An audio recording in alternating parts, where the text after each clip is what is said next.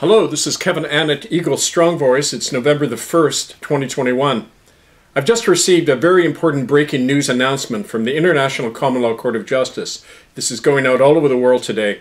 It's concerning an arrest warrant that's been issued against so-called Pope Francis, Jorge Bergoglio. And here's the press statement. Arrest order and warrant issued against Pope Francis by International Court.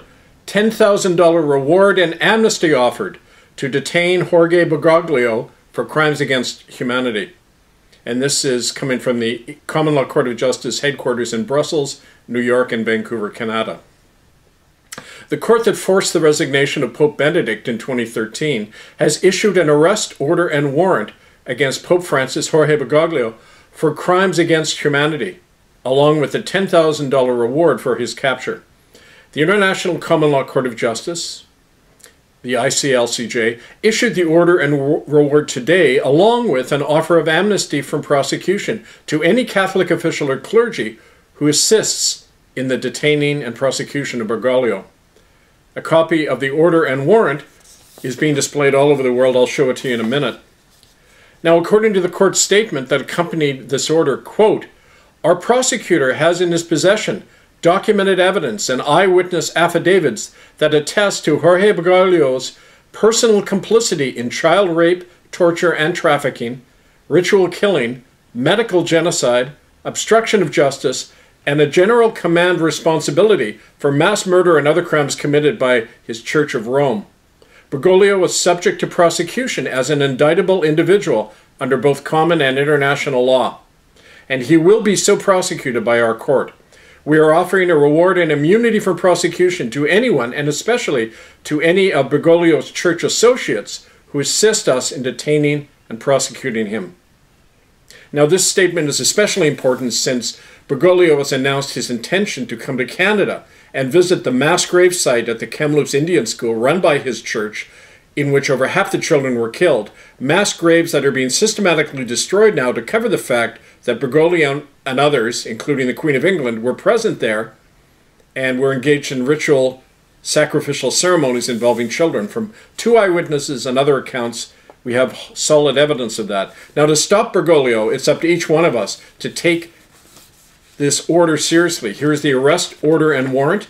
It went out today under the signature of Dominique Redvers Dufour, who is the secretary to the court. It says, order of arrest and warrant issued against Jorge Mario Bergoglio, aka Pope Francis. The aforenamed individual is accused by this court of complicity in capital crimes. He is hereby ordered to surrender himself to the sheriffs of the court or to responsible police officers deputized by the court for immediate arraignment on charges and specifications to be presented by the court's public prosecutor. Court sheriffs and the public are hereby authorized by this order and warrant to seek out, detain, and transport Bergoglio to the court for his lawful prosecution. This order and warrant are issued today, the first day of November 2021, by the Criminal Trial Division of the International Common Law Court of Justice.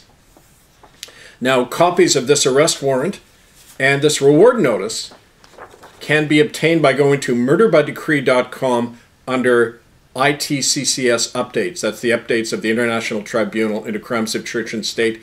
Murderbydecree.com under ITCCS updates.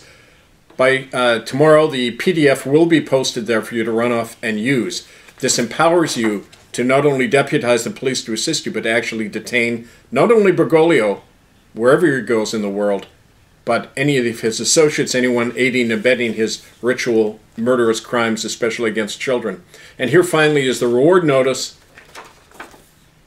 Reward offering $10,000 not only to help detain and prosecute him, but any information leading to that. Now, the full background of this is obtained at murderbydecree.com. This is a call now for citizens everywhere in the world to take action. Detaining him and other Catholic officials will save the lives of children.